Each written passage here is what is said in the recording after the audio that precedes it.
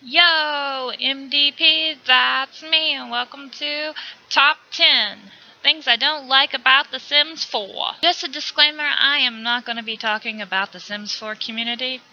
This is just about the game, the making of the game, and things like that.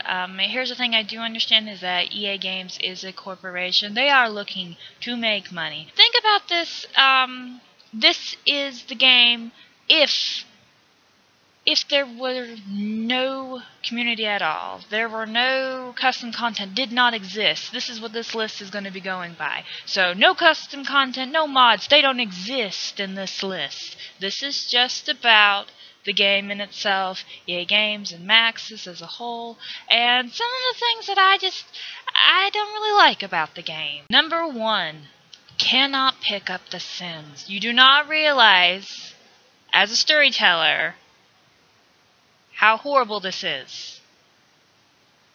Cannot pick up the Sims. Number 1 thing that bugs me is because we could pick up the Sims in Sims 2. We could pick up in the Sims 3. I do remember being able to do that.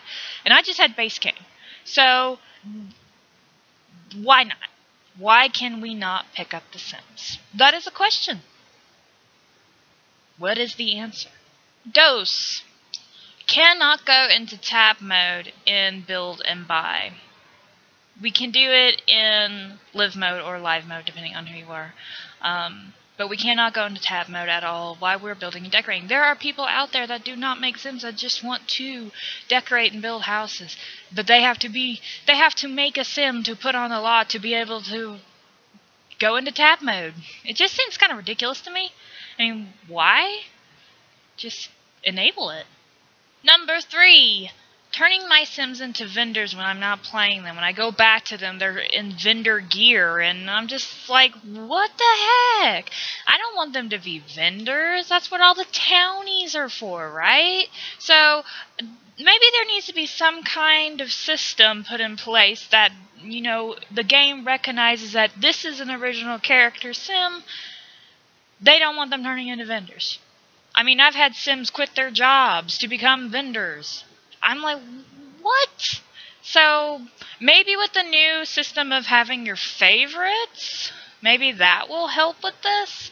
I don't know, I haven't really tested it out, but so far, I'm very unhappy about that. This is something that has bothered me since the Vampire pack came out. I had Sims already made that would be vampires. I pretended they were vampires with those, those mods that don't exist that we talked about that don't exist. Yeah. So that worked out, right? But when I installed the Vampire Game Pack, I was like, oh, I was so happy because, I love vampires. And so I went to those Sims to make them actual vampires. You can't do it. Let me repeat that. Number 4. Cannot turn pre-existing Sims into vampires. Why not? I mean, why isn't there just like a little button you can pick? I mean, you choose the Sim and you say, oh, make vampire. That would be such a help. Because then you have to try to recreate that Sim. I mean, it's not easy with the Sims 4, sculpting to make Sims look exactly like. So, I mean, it's not as much of a science with the sliders. So, that is something that I hate, that I can't do, is a Sim that's already Sim. So you have to go through the whole thing of making a vampire Sim, finding that Sim in your neighborhood. Hopefully that vampire has enough extra experience points to be, to make more vampires. And then maybe they'll turn into a vampire. It's a very lengthy process to do something that you should have been able to do in CAS, So, that's my number 4 complaint. Number 5. Remember in Top 10 wish lists I said about the Sims having no private conversations when you have 2 Sims out in the market and you want them just to talk, but here comes all the townies flocking to your 2 Sims and crowding up your conversation. Well, in addition to that, how about the constant sitting, standing, rotating, moving around, doing things that you don't want the Sims doing? That too. While they're talking. You'll have two Sims, you know, you have them sitting at the bar talking, but then suddenly one gets up to stand up for some reason. Why they're talking? Why? That just, and then you have to click off the animation, or you make them sit back down, because you can, while they're still talking, have them sit back on the stool, but sometimes they'll just get up again, or the other Sim will get up, and you'll have this whole thing of, you have to stop both actions and have them sit again. Remember, we have no mods. They don't exist. This needs to be fixed, because I think it's just too buggy. To me, it's too buggy. I mean, because they're constantly moving. If you have them sitting at the bar, they're sitting at a bar sharing a drink, they need to be sitting. Why would they get up? Why would you get up? I mean, if you gotta go pee, yeah, I get that, but you don't gotta pee. You're talking to someone. You don't just weirdly and oddly get up while you're talking and just stand there, and then the person has to look over here and be like, hey, buddy, we're still talking, right? Number 6. Super important to me.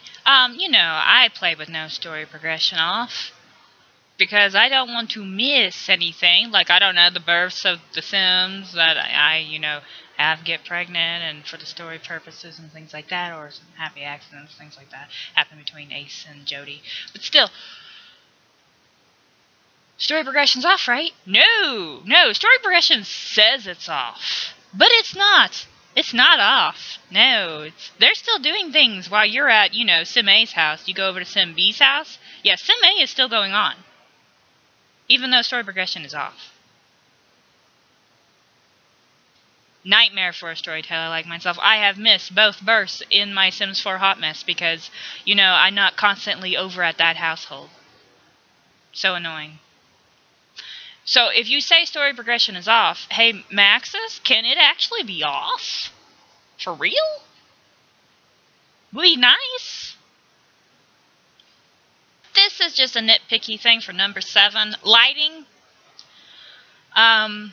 I actually do really like the lighting in Sims 4. I mean, the change of day time thing is phenomenal, and it's beautiful. I mean, it makes beautiful pictures when, you know, I'm wanting still pictures and of like a room, you know, in a bedroom, and you see the morning lighting coming through. Oh, it's great. Yeah, but it's always dark. You know, the game seems like it is 85% dark, and then there's like that little 5 minutes of it being actual light outside. Remember these mods that don't exist. You know, there are mods that to make it to eternally light outside and eternally dark. I have the one that doesn't exist for the vampire world. Yeah. It just feels like my game is always nighttime, or it's always dusk, or it's always just dawn, and then suddenly it's the afternoon, and then it's dark again. So just a nitpicky thing. Okay, these next 3 are going to be a little bit more about how the game is made, and so some people might be like, yeah, but it's a corporation, this and that, and advancements in games, and blah, blah, blah, blah, blah. But opinion, remember, this is just an opinion. You don't have to take it to heart. You don't got to get offended about my opinion. It's just mine. Alright? Alright. Number 8. Let's talk about what we want for this game. Because it's a life simulation game, right? So we want things that go with life simulation, that help with making, not necessarily realism, I don't think, but making it fun and creative and new and fresh, right? And keeps us, you know, growing the families and things like that. Where are we going with all these, you know, expansion packs and stuff packs? It just seems like there's not focus in EA Games and Maxis right now. I mean, all these packs that are coming out are all sporadic. We got Laundry Day stuff. Now we got Action Adventure Jungle coming out. I mean, where is the linking? I mean, why wasn't Laundry just put in Seasons? Or something like that? Or, I mean, when we're getting these quality expansion packs, they seem more like game packs, like cats and dogs, not pets, cats and dogs. There just seems like there's stuff missing, or it's not an incomplete thought. Like, you know, Outdoor Retreat came out. When was that? 2014? Don't quote me, I don't know. It came out a few years ago, right? That was a vacation area. So, why wasn't the team like, hey, we're making something vacation? Why don't we make more than one location? No, instead, like a corporation, and like I said at the beginning of this, I understand that EA Games is a corporation. They want to make money. They want to milk this for all it's worth. People think that's wrong.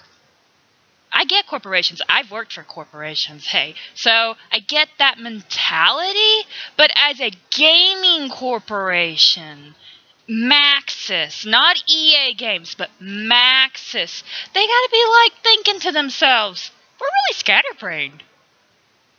We're putting out vacation, we're only putting out one location, and then later, later, when we actually really think about this thing that we're doing, let's put out another vacation area.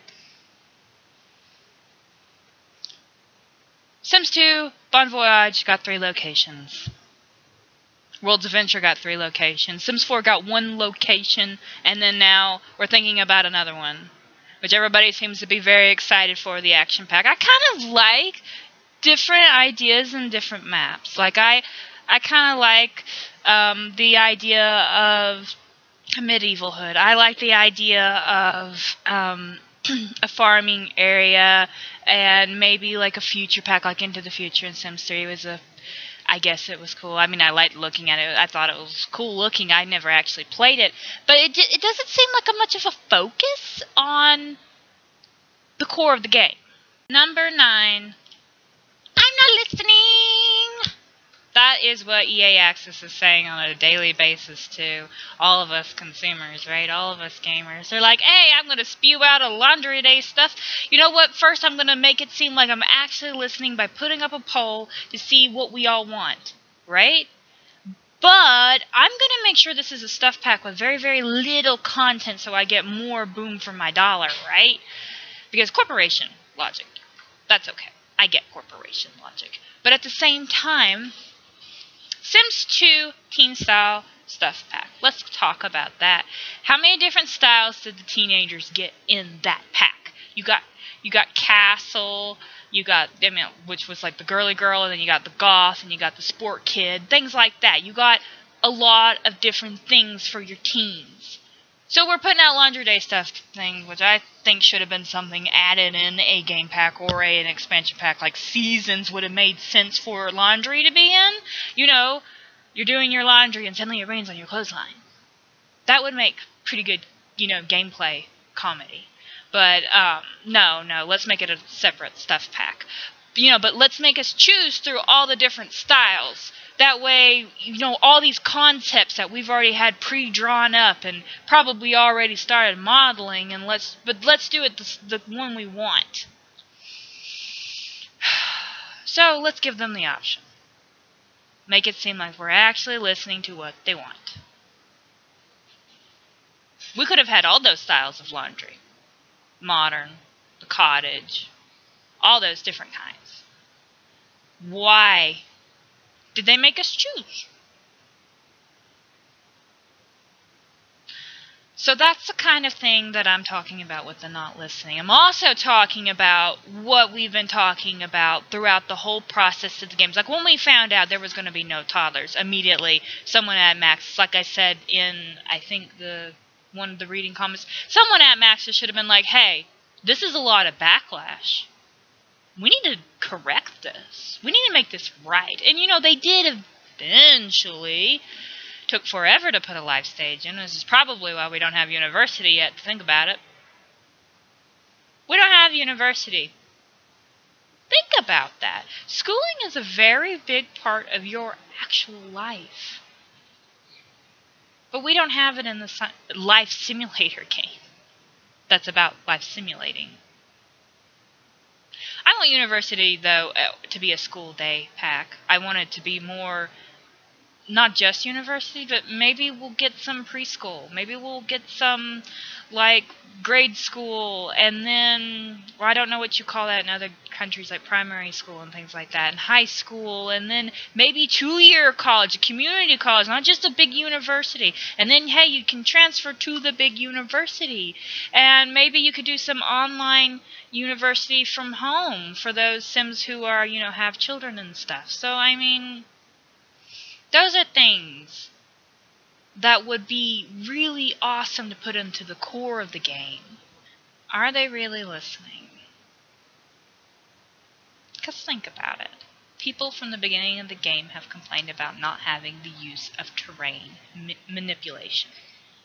I know Simmers have been complaining about that because someone put out a bunch of, these things that don't exist. Different types of terrains. But we can't make, hills, slants in The Sims 4 because it has to be perfect to what I'm going to talk about at number 10. Now let's talk about some things that you're probably like, hey, this is missing from your top 10. Create a style, open world. Yeah, I don't care. I didn't like open world in Sims 3. Everybody's like, oh, loading screens, oh, they're terrible. Yeah, I gotta wait, well, I don't have to wait that very long for my Sims 4 game to load. My Sims 2 game, yeah, I gotta wait 20 to 30 minutes, depending on what I got in the game, for it to load. So loading screens don't bother me. I'm patient. So I don't like open world for Sims 3 because it always seemed like forever that it was loading. You wanted to be in, like, a 5-acre area, but it's loading, 100 acres worth of things. Kind of, I know, it didn't work. It made the computers run hard. It made it real slow. Made it real laggy. Yeah, talk about your awesome computer and how it runs fine on it. Whatever. I don't care. But create a style I didn't like either. It took away from creators being able to put out things. I mean, those mods that don't exist. That's right, they don't exist. So those things are not going to be a part of this list. As you've probably already noticed, we're down to number 10, and we haven't talked about those things. So, but number 10, the game doesn't feel limitless. Now, I just said, oh, I don't like open world, and I don't like create a style, and that helps with the limitless creating thing. But no, it doesn't feel limitless. We don't get to customize our own worlds. We don't get to have any worlds of our own. We don't get to be able to do our own maps. That feels restrained to me. We're not allowed to have apartments out of one neighborhood or world or whatever. That seems restricted to me. That seems like EA Maxis wants us to have just their image and not our image. What we want.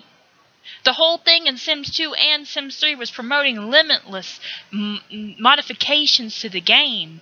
In the game, mechanics themselves, not with just mods, but in the game itself, being able to do whatever you want. Sims 3 did eventually create a world, right? So, I mean, to me, this is a big deal. I want to have as many lots as I want to have in my world. I want to have apartments by a sub-community.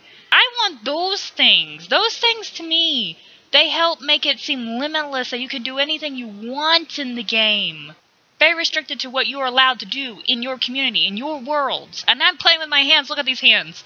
When I get excited, my hands talk. So, it just seems to me that that's something that's been lost in the concept of the sim game. It's a life simulation. We should be able to do anything we want, right? You can do anything you want in life. You can't in this game.